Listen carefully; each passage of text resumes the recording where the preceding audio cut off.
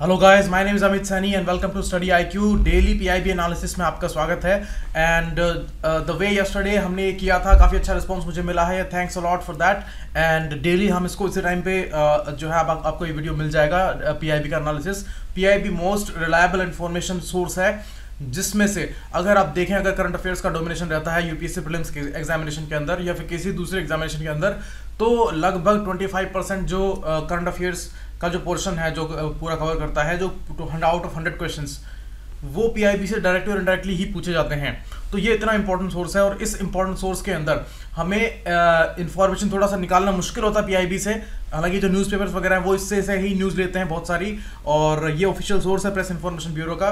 लेकिन हमको जो है इनमें अगर ढूंढना आ जाता है, हमको समझना आ जाता है, और आपको ये गाइडेंस अगर मिल जाती है कि एसोसिएटेड इन्फॉर्मेशन इसमें से निकल गई, ये स्कीम्स में निकल गई, ये चीज़ का डिस्कस हुआ है, कोई टेक्नोलॉजिकल एडवांसमेंट है, उसका इंटीग्रेशन गवर्नमेंट कोई स्कीम में कर रही है, तो ये सारी चीज़ें बहुत इंपॉर्टेंट हैं। इनिशिएटिव्स इसमें सारे आ जाते हैं। और अभी जो है एनुअल रिपोर्ट्स आ रही हैं, तो बहुत सारे मिनिस्ट्रीज की बहुत सारी रिपोर्ट्स आई हुई हैं, तो अभी इसमें से इंफॉर्मेशन में निकाल रहा हूँ और आपके लिए सारे वीडियोस हैं। चलिए स्टार्ट करते हैं।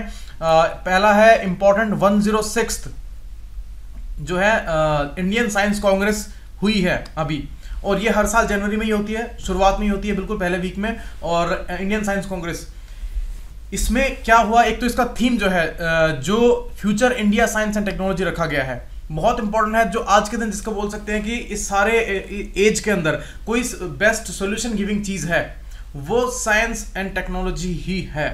ओके, बट अलोंग साइड इसके साथ साथ ही कंडीशंस भी हैं, ये सबसे बड़ी प्रॉब्लम्स भी क्रिएट कर सकती हैं। जैसे हम देख सकते हैं कि सोशल मीडिया जो इतना बड़ा हेल्प है, जिसमें सेकंडों के अंदर सारी इंफॉर्मेशन का जो है इंटरेक्शन हो जाता है, सारी दुनिया में आप फैला सकते हो कोई भी मैसेज को, लेकिन इसमें गलत फेक न्यूज़ वगैरह भी स्प्रेड हो रही हैं। तो ये सब चीज़ें हैं। तो ये फ्यूचर जो है वो सारा इंडिया का नहीं, पूरे वर्ल्ड का साइंस एंड टेक्नोलॉजी के ऊपर ही टिका हुआ है। तो ये इसका थीम रखा गया है। एक शास्त्री जी की और वाजपेयी जी की इन्होंने बात की थी, उन्होंने स्लोगन दिए थे, जय जवान जय किसान दिया था। उसके बाद अटल जी ने जय विज्ञान इसमें जोड़ा था, और अब मोदी जी ने ये जो है इसमें जय अनुसंधान भी जोड़ दिया, जो कि बहुत इंपॉर्टेंट चीज़ है, क्योंकि अनुसंधान रिसर्च के अंदर हमारा कंट्री काफ़ी पिछड़ा माना जाता है। और जो एक ओवरऑल देखा जाता है कि एजुकेशन के साथ में अगर इसको अटैच किया जाए और उस तरह से इसको अगर इवेलुएट किया जाए कि यूनिवर्सिटीज़ के अंदर, हायर इंस्टीट्यूट, कॉलेजेस के अंदर, स्कूल्स के अंदर अगर रिसर्च लेबोरेटरीज की सुविधा की बात की जाए, तो हम काफ़ी पिछड़े हुए हैं बाकी कंट्रीज से। और प्राइवेट सेक्टर वगैरह का इन्वॉल्वमेंट काफ़ी कम है, और जो स्पॉन्सरिंग वगैरह जो होती है वो काफ़ी कम इंडिया में होती है।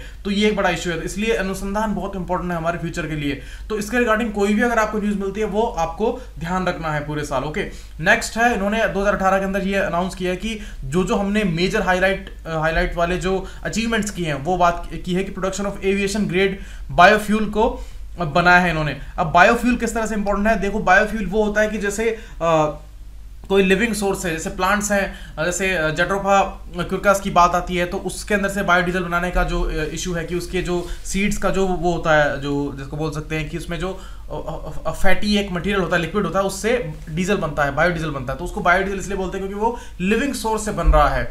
ऐसे ही क्योंकि उनके अंदर कार्बोहाइड्रेट्स होते हैं, पॉलीसैकेराइड्स होते हैं, और फिर उसको जो डाइजेस्ट करते हैं बैक्टीरियाज, और फिर बैक्टीरियाज उसको कन्वर्ट कर सकते हैं अल्कोहल के अंदर, एस्टर्स के अंदर, तो उससे फिर ये बायोफ्यूल्स बनते हैं।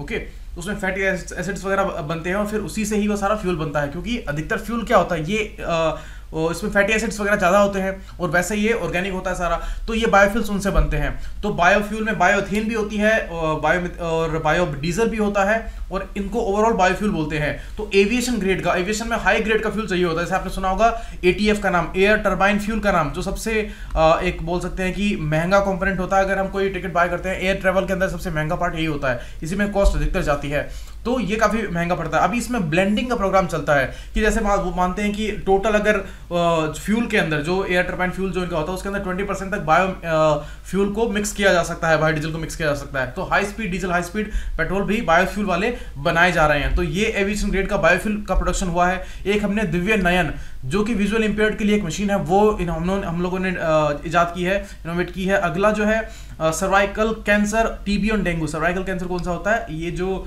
फीमेल्स के अंदर जो सर्विक्स जो होता है, सर्विक्स होता है जहां पर गर्भाशय होता है, यूट्रस होता है, उसके जो उसका जो ओपनिंग होता है उसके पास का जो एरिया वो सर्विक्स होता है, तो वहां पर सर्वाइकल कैंसर बहुत ज्यादा इंसिडेंस में देखा जाता है, सबसे ज्यादा कैंसर के इंसिडेंस वहीं पे होते हैं। तो वो जो है उसका डायग्नोसिस और ट्यूबरकुलोसिस जो बहुत ही बर्निंग इशू है हमारे हेल्थ केयर के सारे प्रोग्राम्स के अंदर, और जो हमारा इशू है कम्युनिकेबल डिजीज का, कम्युनिकेबल डिजीज में नाम ले रहा हूँ यहाँ पे, उसके अंदर ट्यूबरकुलोसिस का नाम सबसे ऊपर है।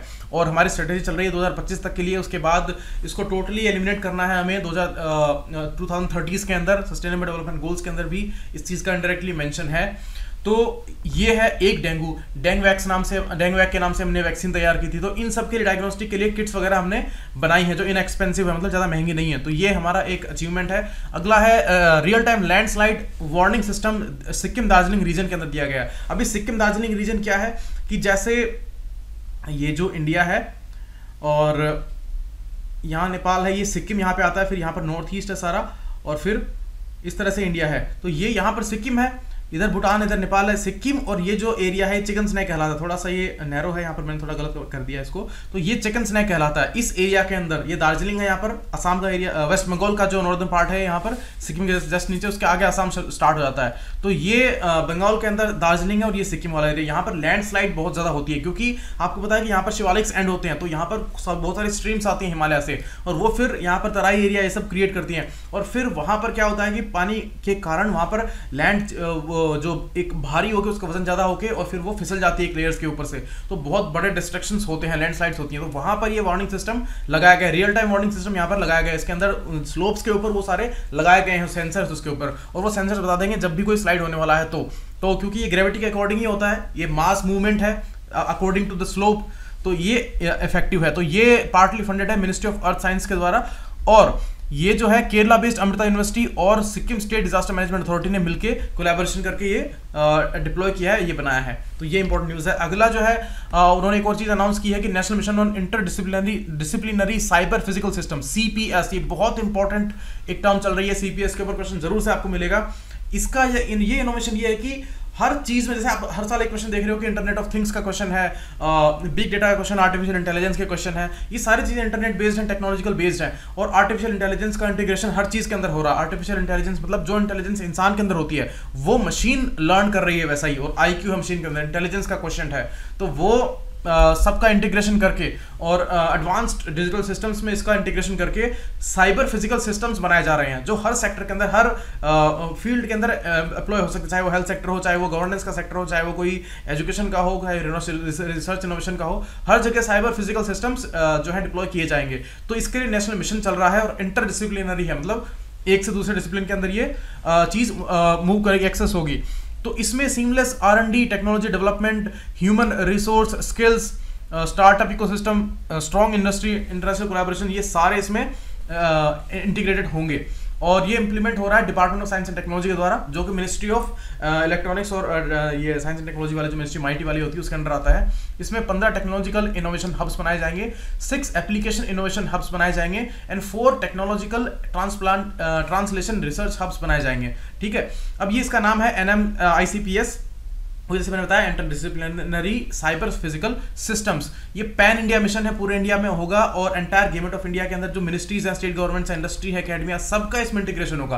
क्योंकि जैसे वो हमने नाम सुना था हैकाथॉन वगैरह, स्मार्टाथॉन, ये जो है चीजें क्या है, इसके अंदर कोई लिमिट नहीं है कि मतलब इनोवेशन कहीं से भी आ सकता है। ये आउट ऑफ बॉक्स थिंकिंग की बात है सारी। तो आउट ऑफ बॉक्स थिंकिंग के अंदर कहीं से भी आइडियाज आ सकते हैं, चाहे वो अकेडमिया से आ रहे हो, चाहे वो कोई स्टूडेंट्स के ग्रुप से आ रहे हो जो रिसर्च वगैरह में इन्वॉल्व है, चाहे वो कोई वैसे कोई लार्ज लेबोरेटरीज वगैरह में काम करने वाले प्रोफेशनल्स हो, कोई भी हो सकते हैं।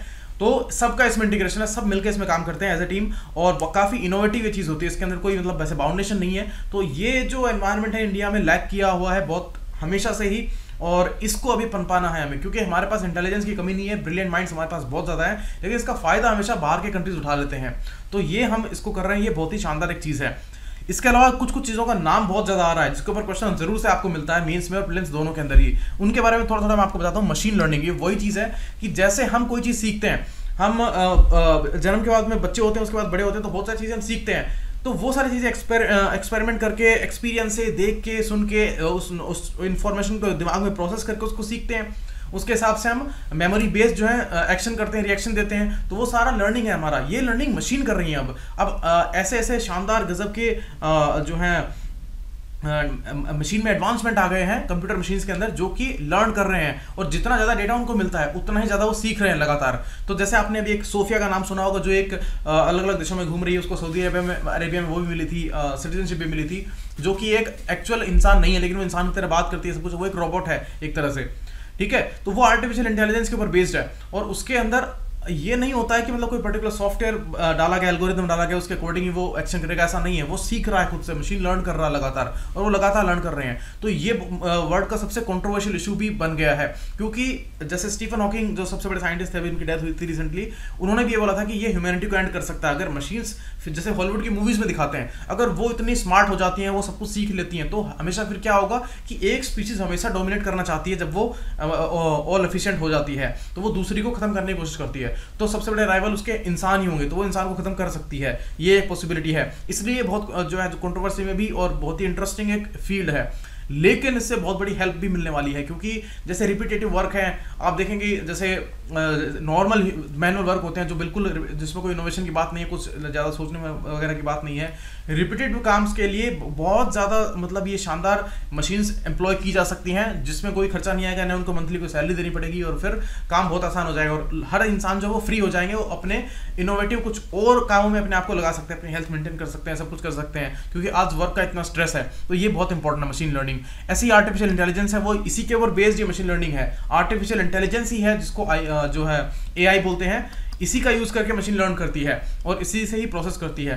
एक है आर्टिफिशियल न्यूरल नेटवर्क। ये क्या है कि जैसे एक ब्रेन हमारा होता है, उसमें न्यूरॉन्स होते हैं, न्यूरॉन सेल्स होती हैं, नर्व सेल्स, और उसी का ये कॉम्प्लेक्स बहुत ही शानदार कॉम्बिनेशन है, बहुत ही गजब का एक सिस्टम है बना हुआ, जो कि इम्पॉसिबल है इंसान के लिए बनाना। उसी को इमिटेट किया गया है इसके अंदर, कि ये अलग अलग नोड्स होंगी डेटा की प्रोसेसिंग की, और उसमें वो सिर्फ जितना डेटा उनको मिलेगा उतना वो सीखते जाएंगे, और ये एक ब्रेन के नेटवर्क की तरह आर्टिफिशियल डेटा का नेटवर्क बनेगा, और फिर ये अल्टीमेटली एक शानदार मशीन में कन्वर्ट हो जाएगा, जो कि आर्टिफिशियल न्यूरल नेटवर्क होगा। उसके अंदर ऑटोमेटिकली सब कुछ प्रोसेस करेगा, और इसी के ऊपर बेस्ड आपने कई मूवीज देखी होंगी जिसमें दिखाते हैं कि कोई फ्यूचर देख लेता है, कोई इस तरह से ये कर रहा है, जैसे आपने क्रिश मूवी में देखा था। तो वो आर्टिफिशियल न्यूरल नेटवर्क ही है, जो कि इतना फास्ट प्रोसेस करने लग जाता है कि वो हर चीज को ऑब्जर्व करके उस पर अपना प्रोसेसिंग करके कुछ भी चीज बता सकता है। तो हो सकता है पॉसिबिलिटी फ्यूचर में कि ये टाइम वगैरह को भी जो है नॉलेज में लेने लग जाए, उसको भी प्रोसेस करके बता सकता है कि आगे क्या, पीछे क्या, फ्यूचर पास्ट, टाइम मशीन भी इनोवेट हो सकती है। तो ये सारी चीजें जो है कैपेसिटीज पर डिपेंड करती हैं कि ये कितना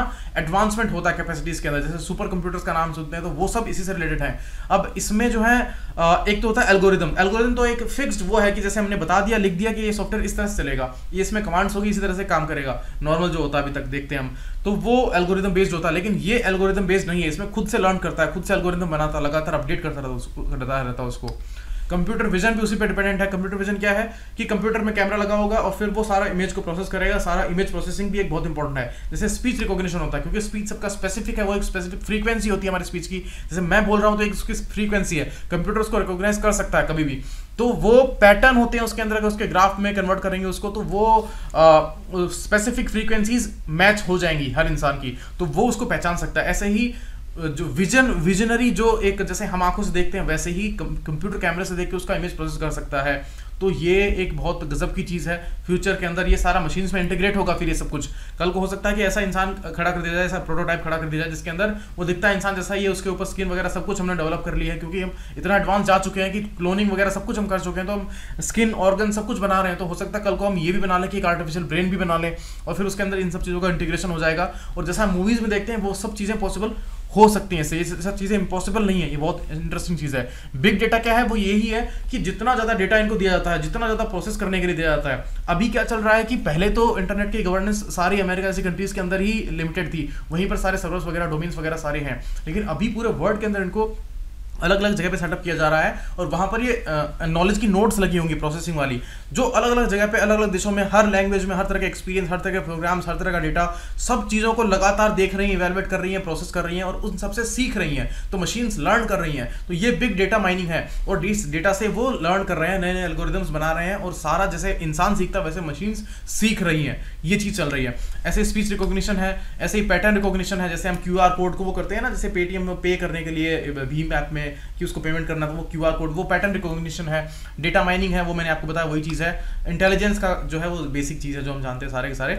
तो ये सारी चीज़ें इसी में ही इन्वॉल्व होती हैं। तो ये सीपीएस के अंदर ये सारी चीज़ों का इंटीग्रेशन होगा, फ्यूचर में जो जो आता जाएगा अपडेशन इसका होता जाएगा। नेक्स्ट है स्पेस सेक्टर के अंदर कार्टोसैट 2, इसकी बात की गई थी जनवरी के अंदर, इसको छोड़ा गया था। 100th ये हमारा सैटेलाइट था, जिसमें एक सर्वाइलेंस सैटेलाइट भी इसको बोला गया था, हमने भेजा था ये, और ये PSLV C40 ने ये भेजा था, तो ये काफ़ी इंपॉर्टेंट था। और ये बाकी बहुत सारे सैटेलाइट्स, तो अधिकतर से 90 से ऊपर सैटेलाइट्स होते हैं वो फॉरेन के थे, 2 हमारे थे, और ये सर्वाइलेंस सैटेलाइट भी बोला जा रहा है, काफ़ी इंपॉर्टेंट है इंडिया के लिए। कार्टोसैट वो होते हैं जो मैपिंग वगैरह करते हैं, जैसे आप GPS वगैरह देखते हो ना, तो वो उस मैप दिखता है, गूगल अर्थ वगैरह सब कुछ, तो वो उस तरह का चीज़ होता है ये। उसमें हमारा खुद का जो एक नाविक सिस्टम है, जो कॉन्स्टलेशन है 7 सैटेलाइट्स का, उसके थ्रू हम सारा नेविगेशन वगैरह देखते हैं, तो उसमें काफ़ी हेल्प कर सकता है ये। वो तो खैर अलग चीज़ है, वो सारे नेविगेशन सैटेलाइट तो सारे IRNSS में आते हैं सारे, वो तो अलग है। लेकिन ये कार्टोसैट भी मतलब ऐसे उस तरह का सही काम है जिसमें मैपिंग होती है सारी की सारी ऊपर की, ठीक है। तो ये मिलिट्री में इन सब में काफ़ी इंपॉर्टेंट हेल्प कर सकता है। गगनयान, ये 2022 में छोड़ने की बात है। गगनयान क्या है? ये ऑर्बिटल व्हीकल है जिसमें क्रूड ऑर्बिटल स्पेसक्राफ्ट होगा। क्रू मतलब उसमें कुछ लोग होंगे, इंसान होंगे जो जाएंगे स्पेस के अंदर। ह्यूमन स्पेस फ्लाइट प्रोग्राम है, अभी तक इंडिया का ऐसा कोई प्रोग्राम आया नहीं है।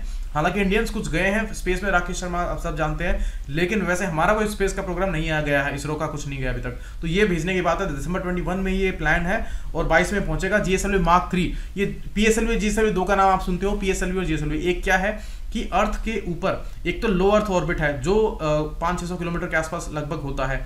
एक है जैसे कम्युनिकेशन सैटेलाइट्स वगैरह होते हैं, वो बहुत ऊपर होते हैं, वो 36,000 किलोमीटर की हाइट के ऊपर होते हैं।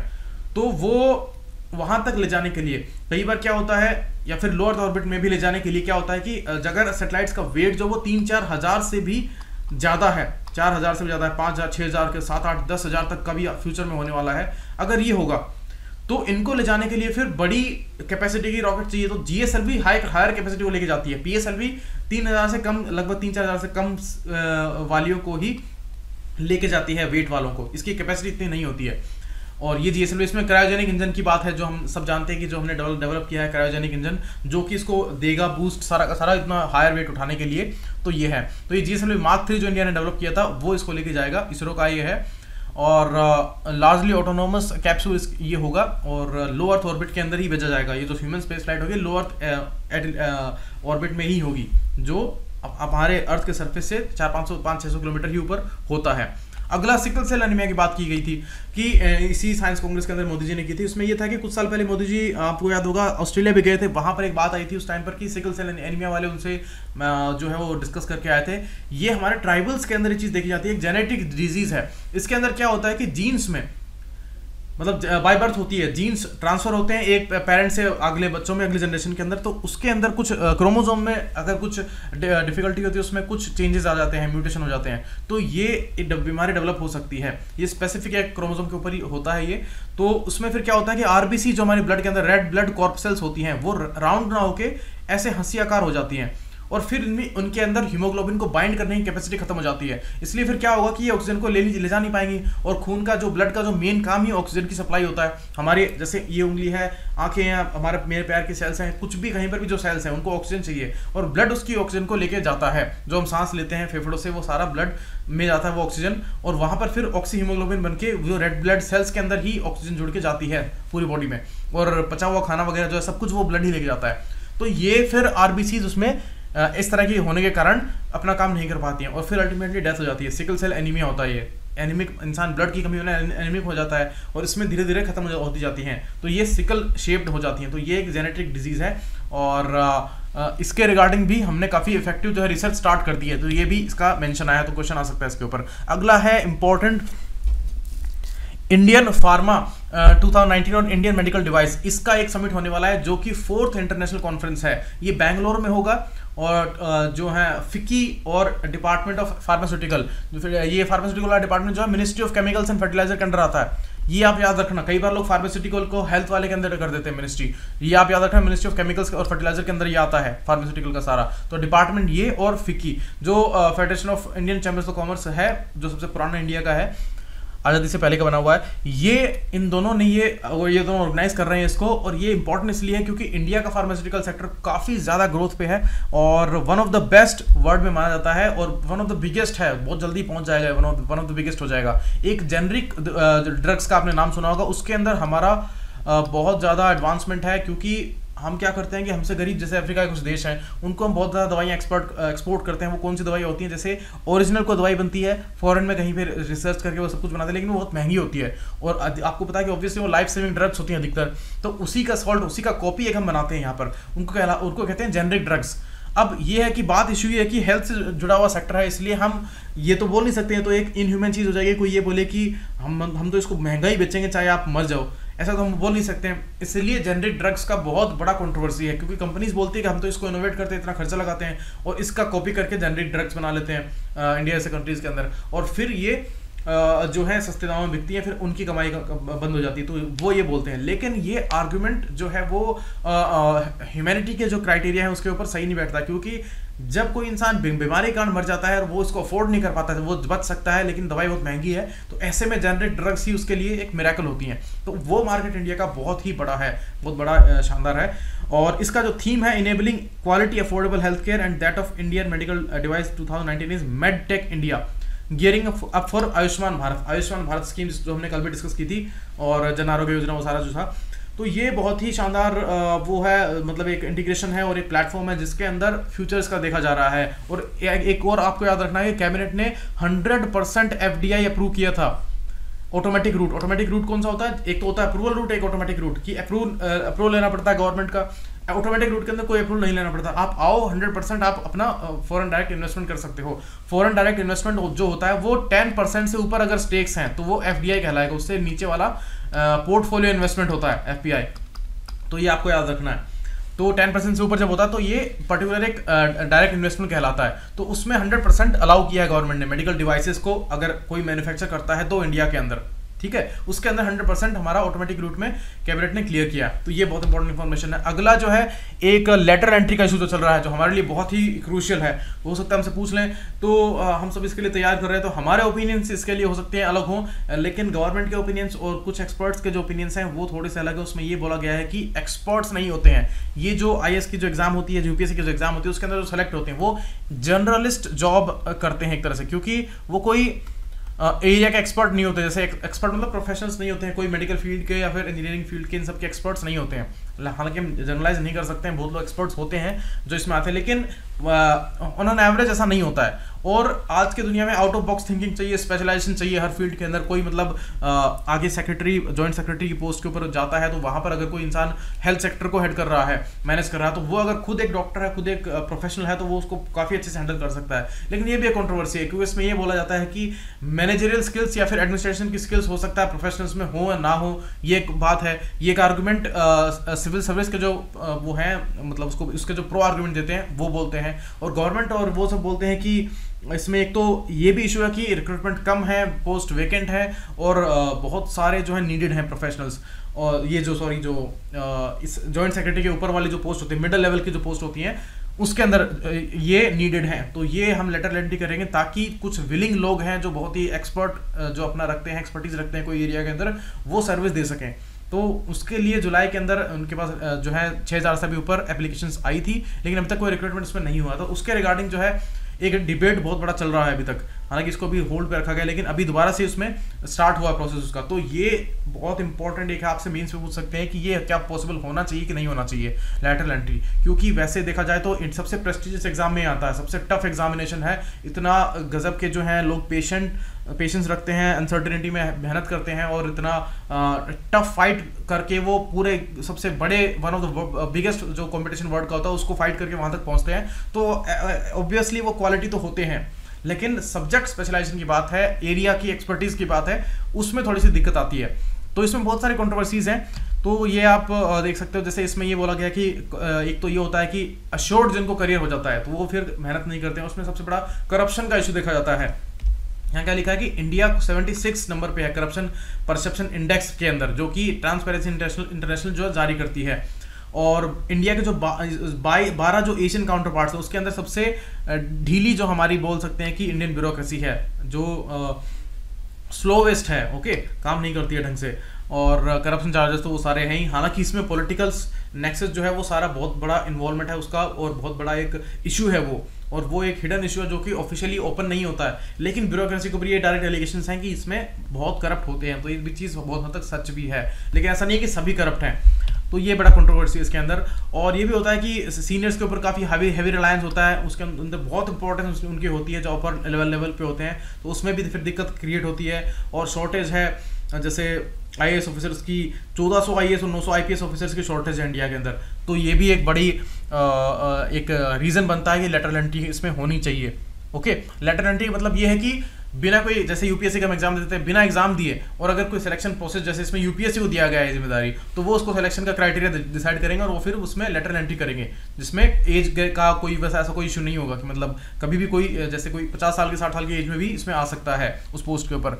उसमें सारे क्राइटेरिया जो है वो कंट्रोवर्शियल हैं कि किस तरह से लिए जाएंगे। कुछ लोग ये बोलते हैं कि अपने अपने हिसाब के जो लोग हैं, जिनको लाइक करेंगे और जिनको चाहते हैं उनके अकॉर्डिंग पैरामीटर्स बना देंगे, ये एलिगेशन लगाए जाते हैं बहुत सारे, लेकिन इसके अंदर ऑफिशियल जो है डिक्लेरेशन जो डेटा का है वो सारा यही है। ओके, अगला है reducing carbon emission by altering the method of farming. Carbon emission को कम करना, कार्बन फुटप्रिंट को कम करना, ये बहुत इंपॉर्टेंट है, क्योंकि जो क्लाइमेट चेंज का इशू है उसके अंदर सबसे बड़ा जो हमारा टारगेट है, जो UNFCCC के अंदर COP21 में हमने लिया था कि 1.5 डिग्री सेंटीग्रेड से कम रखना है। 1.5 से 2 डिग्री सेंटीग्रेड मैक्सिमम इसको होगा, इससे ऊपर नहीं बढ़ाया जाएगा इसको 21st सेंचुरी के एंड तक। जो एवरेज टेम्परेचर है, कब से, इंडस्ट्रियल रेवोल्यूशन के बाद से एवरेज टेम्परेचर 2 डिग्री से ऊपर नहीं बढ़ना चाहिए, और इसको कंटेन करना है 1.5 तक ही। हालांकि ये टोटली इम्पॉसिबल बताया जा रहा है एक्सपर्ट्स के द्वारा, कि क्योंकि जिस तरह से हम चल रहे हैं हम तो उल्टा और बढ़ रहे हैं, तो ये कम होने की बात तो बहुत दूर की बात है, ये पॉसिबल नहीं है, लेकिन फिर भी प्रयास जारी है। और इसके रिगार्डिंग फार्मिंग के अंदर कुछ चेंजेस करने की बात है। जैसे हमने एक क्वेश्चन भी आया था, एक GSCSA का क्वेश्चन आया था, जिसके अंदर ये था कि क्लाइमेट स्मार्ट एग्रीकल्चर का जो इशू था, फूड एंड एग्रीकल्चर ऑर्गेनाइजेशन जो FAO जो है, उसके अंदर एक ग्लोबल अलायंस होता है GACSA। इसका क्वेश्चन प्रीलिम्स में पूछा गया था 3 साल पहले, तो ये इसी काम के लिए है। इसके अंदर क्या है कि क्लाइमेट चेंज हो रहा है तो उसके अकॉर्डिंग फार्मिंग भी चेंज होनी चाहिए। फूड सिक्योरिटी बहुत बड़ा खतरा बन सकता है फ्यूचर में, क्योंकि ये बहुत सेंसिटिव होते हैं, टेम्परेचर की कंडीशंस, फ्लड की कंडीशंस, और जो वेदरिंग प्रोसेस है उसके ऊपर बहुत डिपेंड करती है जो कृषि जो होती है। तो उसमें कोई भी अगर चेंज आता है क्लाइमेट चेंज के कारण तो बहुत बड़ा डिवास्टेशन क्रिएट हो सकता है। जैसे कुछ क्रॉप्स हैं जो अगर टेम्परेचर 35 से 40 चला जाए तो वो होंगी ही नहीं। ओके, कुछ ठंडे देशों के अंदर अगर टेम्परेचर 30 से ऊपर चला गया तो वो फिर पॉसिबल नहीं हो पाएगा उनका उगना और उनका ग्रोथ करना। तो ऐसे डिवास्टेटिंग मेजर्स आ सकते हैं अगर क्लाइमेट चेंज कंट्रोल नहीं होता है। तो इसके लिए हमें क्लाइमेट स्मार्ट एग्रीकल्चर करनी पड़ेगी, और ये सारे जो स्टेप्स इनिशिएटिव्स हैं वो उसमें हेल्प करते हैं। जैसे राष्ट्रीय कृषि विकास योजना बहुत बड़ा एक स्कीम है सेंटर का, जिसमें 100% फंडिंग सेंटर से ही आती है। और ईस्टर्न इंडिया के अंदर जो सारा ग्रीन रेवोल्यूशन का जो इशू है, ऑर्गेनिक स्टेट सिक्किम जो डिक्लेयर हुआ था वो उसी के पार्ट है। सॉइल हेल्थ कार्ड जो इशू किए गए थे, और कृषि विकास योजना है, और कृषि सिंचाई योजना है, और ये जो नॉर्थ ईस्ट के अंदर वैल्यू चेन डेवलपमेंट का जो इशू है, एग्रो फॉरेस्ट्री है, बैम्बू मिशन है। बैम्बू को जो आपको पता ही होगा कि ग्रास की कैटेगरी में जो लिया गया है, ये सारा है। और national mission for smart sustainable agriculture, ये किसका पार्ट है? ये NAPCC का पार्ट है। NAPCC क्या है? नेशनल एक्शन प्लान है क्लाइमेट चेंज का। इसमें 8 प्लान है हमारे मेन, तो इसमें क्लाइमेट स्मार्ट एग्रीकल्चर भी एक ऐसा ही है, सस्टेनेबल एग्रीकल्चर। इसके अलावा तो हमारे और भी सारे हैं, जैसे एनर्जी एफिशिएंसी के टारगेट्स हैं, और जो क्लाइमेट चेंज के इन सबके, एनवायरनमेंट के इन सबके टारगेट्स हैं, ये सारे हमारे एक्शन प्लान्स हैं क्लाइमेट चेंज के लिए। हिमालयन इकोसिस्टम का है, रिवर्स का है, इन सब के लिए रिगार्डिंग इसमें प्लान्स हैं। तो 8 प्लान्स हैं सारे NAPCC के अंडर। उसके अंडर ये एक NMSA है। ओके, तो ये सारा है। और इसके अलावा जो कुछ सजेस्ट किए गए हैं मेजर्स की, क्रॉप मैनेजमेंट प्रैक्टिसेस कुछ हैं जो इफेक्टिव हैं, जो सॉल्यूशन हो सकती है। और इससे डायरेक्ट क्वेश्चन कैसे बनता है कि UPSC पूछेंगे कि आपसे कि अगर इसको क्लाइमेट स्मार्ट बनाना है, एग्रीकल्चर को, फूड सिक्योरिटी को वो करना है, इफेक्टिव करना है, तो क्रॉप मैनेजमेंट प्रैक्टिसेस कौन सी इफेक्टिव हो सकती हैं? तो ये है जीरो टिलेज। जीरो टिलेज क्या होती है? जिसके अंदर खेत को एक फसल काटने के बाद में उसको हटाते नहीं प्रॉपर्ली, उसको वहां से फिर दोबारा से उसको जोतते नहीं है, उसी में दूसरी उगा देते हैं। तो ये जीरो टिलेज होती है। उसमें काफी हेल्प मिलती है न्यूट्रिशन को मेंटेन करने के अंदर, न्यूट्रिएंट्स को, और पानी वगैरह कम उसमें लगाना पड़ता है। अल्टरनेट वेटिंग एंड ड्राइंग की जाती है कुछ पर्टिकुलर क्रॉप्स जैसे राइस वगैरह के लिए। नीम कोटिंग ऑफ यूरिया, ये बहुत इंपॉर्टेंट किया गया था। इसका क्वेश्चन 15 में पूछा गया था कि इसमें पहले यूरिया का बहुत ज्यादा मिसयूज होता था, ये फार्मास्यूटिकल कंपनीज वगैरह कर लेती थी, जो केमिकल्स वगैरह की कंपनी जो है फर्टिलाइजर वाली, और मिसयूज उसका होता था। अभी नीम कोटिंग होने के बाद में वो चीज़ खत्म हो गई है, उसको वो यूज नहीं कर पा रहे हैं, और डायरेक्ट वो किसानों तक ही आती है। लेकिन इसकी सप्लाई एक बड़ा इशू बनाया गया है, पॉलिटिकल इशू है काफ़ी। तो नीम कोटिंग ऑफ यूरिया, ये भी एक इसी का ही पार्ट था, इसी के अंदर ही मैनेजमेंट प्रैक्टिस थी, जिसके अंदर क्या होता है कि पानी का एक तो यूटिलाइजेशन जो है वो काफ़ी एफिशिएंट हो जाता है, और न्यूट्रिएंट्स वगैरह जो है एक्सेस में नहीं जा पाते हैं, एक्सेस में जाते हैं, दिक्कत क्या होती है कि वैसे हम डालते हैं सीधा तो वो एक्सेस में पानी के साथ बह के निकल जाता है, फिर नदियों में वहां पर पहुंचता है, यूट्रोफिकेशन करता है, एल्गल ब्लूम्स वगैरह क्रिएट होते हैं वहां पर, ठीक है, जो मैंने आपको आई थिंक समझाए थे यस्टरडे। और वो चीज़ भी इससे कंट्रोल होगी। बाकी वीड वगैरह वो उनका भी जो है ग्रोथ नहीं हो पाएगा क्योंकि एक्स्ट्रा न्यूट्रिशन नहीं मिलेगा। माइक्रो इरिगेशन भी ऐसी एक टेक्निक है, ड्रिप इरिगेशन है, इंटीग्रेटेड फार्मिंग सिस्टम है, कृषि विज्ञान केंद्र की बात है, क्लाइमेट रेजिलिएंट विलेजेस जो बनाए गए थे, ICAR की जो एक स्कीम थी उसके अंदर डेवलप किए गए थे 151 डिस्ट्रिक्ट्स के अंदर क्लाइमेट रेजिलिएंट विलेजेस। ऐसे ही क्लाइमेट वल्नरेबिलिटी एटलस बनाई गई थी जो कि निकरा के अंडर बनाई गई थी, जो कि national innovation in climate resilient agriculture के अंडर आता है निकरा, ठीक है। जो सारी मैंने जो भी GSE CSA की बात की थी, जो FAO का जो एक पर्टिकुलर अलायंस है, तो उसी के जैसा ही काम इसमें भी है। तो ये वल्नरेबिलिटी एटलस बनाई गई है कि कौन से एरिया ज़्यादा वल्नरेबल है, जहाँ पर ट्रबल ज़्यादा आते हैं। ऐसे ही डिस्ट्रिक्ट एग्रीकल्चर कंटिजेंसी प्लान्स बनाए गए हैं बहुत सारे डिस्ट्रिक्ट्स के अंदर, अधिकतर डिस्ट्रिक्ट्स के अंदर बनाए गए हैं, क्योंकि हमारी एग्रीकल्चर जो मानसून डिपेंडेंट है, वेदर पर डिपेंडेंट है। कभी कोस्टल एरियाज में कोई साइक्लोन आ रहा है, कभी इधर मानसून कमजोर पड़ रहा है, कभी तेज आ रहा है, बाढ़ आ रही है, तो ये सारी चीज़ें वल्नरेबिलिटी दिखाती हैं। ओके, अगला है क्रॉप डाइवर्सिफिकेशन प्रोग्राम की बात इसमें की गई है। वो एक सब स्कीम है राष्ट्रीय कृषि विकास योजना के अंडर ही। ओके, तो ये ओरिजिनल ग्रीन रेवोल्यूशन स्टेट्स जो है पंजाब हरियाणा वाले, इनको क्यों बोला गया ओरिजिनल ग्रीन रेवोल्यूशन स्टेट्स? क्योंकि इनके अंदर लैंड होल्डिंग जो है बड़ी बड़ी होती है, छोटे छोटे लैंड होल्डिंग इसमें कम है इन स्टेट्स के अंदर, और इनमें अधिकतर फायदा मिला है जो ग्रीन रेवोल्यूशन का सारा हुआ है।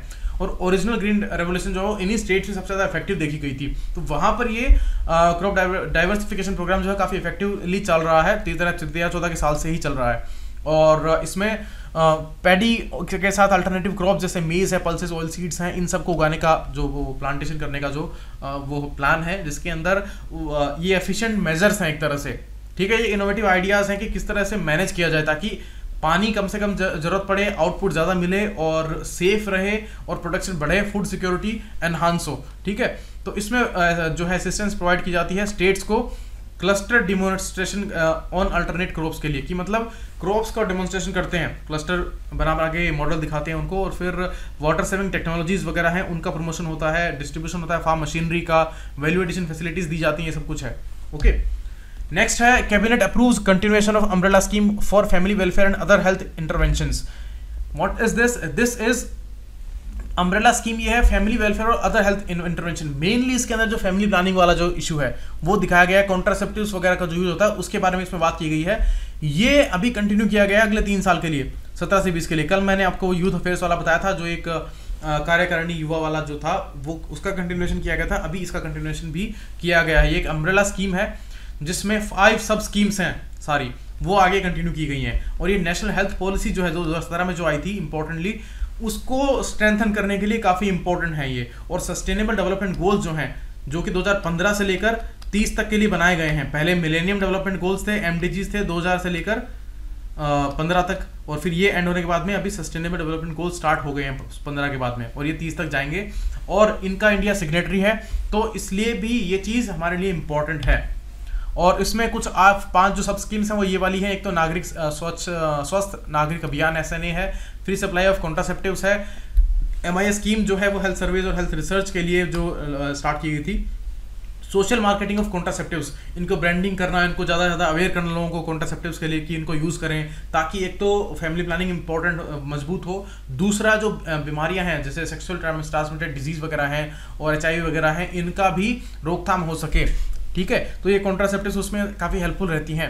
और पॉपुलेशन रिसर्च सेंटर्स भी बनाए गए हैं, ये एक इंपॉर्टेंट है। अगला है सेक्सुअल ऑफेंडर्स के लिए नेशनल डेटाबेस बनाया गया है, जैसे नेशनल क्राइम रिपोर्ट्स जो ब्यूरो होता है वो इसको मेंटेन करेगा, ये बनाया गया है सेक्सुअल ऑफेंडर्स के लिए डेटाबेस।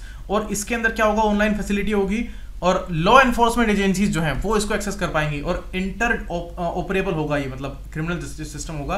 क्योंकि इसमें क्या है कि एक से दूसरे कोई भी, मतलब जैसे अलग अलग सिस्टम बनाए हुए, अलग अलग डेटाबेस है, उसके अंदर कोई भी किसी की इन्फॉर्मेशन नहीं, सब कुछ होगा, तो वो डेटाबेस से क्रिएट होगा इसके अंदर ऑफेंडर्स का। जैसे फॉरेन में आप देखते हैं बड़े बड़े डेवलप्ड कंट्रीज में सब कुछ होता है, कोई भी कहीं पर कोई भी अगर क्रिमिनल का उसको कोई शक है, कोई अगर एविडेंस मिलता है तो उसको 1 सेकंड में देख लेते हैं कि इसका डेटा है हमारे पास है।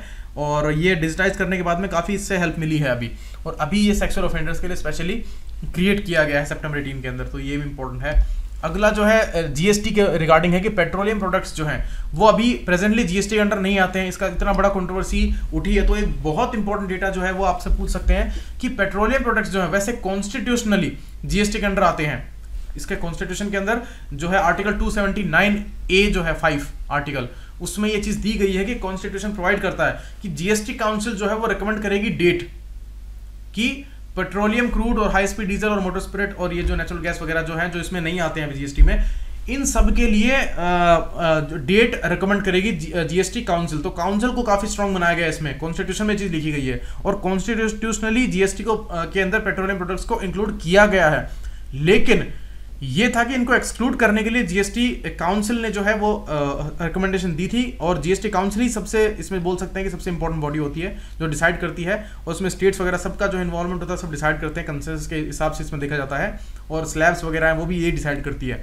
तो इसमें सेक्शन 9 में दिया गया था कि सीजीएसटी जो एक्ट जो है उसमें अगर कोई एक्सक्लूडेड पेट्रोलियम प्रोडक्ट्स वगैरह हैं उनका अगर इंक्लूजन होता है तो उसके लिए जीएसटी काउंसिल रिकमेंडेशन देगी, उसके बाद ही वो चीज हो सकती है। इसीलिए ये अभी तक एक्सक्लूडेड है, अदरवाइज कॉन्स्टिट्यूशन वाइज ये इंक्लूडेड हैं, लेकिन इनके लागू करने के लिए जो रिकमेंडेशन आना जरूरी है। तो वो एक चीज है। इसके आगे मैं इसको कंक्लूड करता हूं अभी, और ये काफी इंपॉर्टेंट इन्फॉर्मेशन, आप इसको डाइजेस्ट करो आराम से, सारी चीजें हैं। डेली आएगा पीआईबी का डेटा जो है, बहुत सारा डेटा नहीं आता है, कुछ सेलेक्ट करना पड़ता है बहुत सारी मिनिस्ट्रीज का, तो उसके हिसाब से मैं डेटा बनाता हूं और फिर उसके अंदर एसोसिएटेड इन्फॉर्मेशन आपको डेली दूंगा, तो बहुत बड़ा कलेक्शन आपके पास हो जाएगा एग्जाम से पहले।